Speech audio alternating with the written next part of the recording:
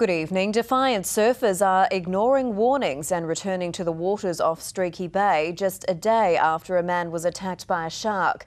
John Campion is recovering in hospital after being dragged to safety by his mates.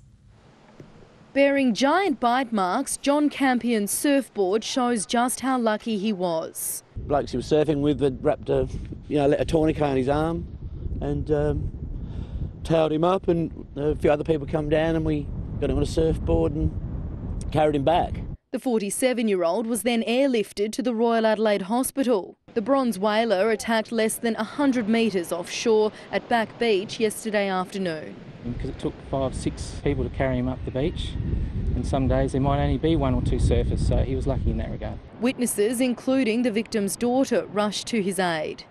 She got a bit emotional when once everything was all right, we're back at the ambulance. Today, despite the warnings, diehards returned to the water. We all know that they're out there, and it's certainly in the back of your mind, these things sort of bring it home more so.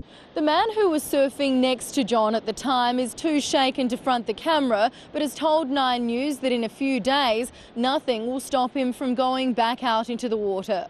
Some locals are calling for the shark to be hunted. Well, essentially, why can't a shark be put down? It's no one's pet. Just last year, abalone diver Peter Clarkson was killed by a shark off the state's west coast. And the numbers are exploding because of the lack of effort and gillnet effort going into the water.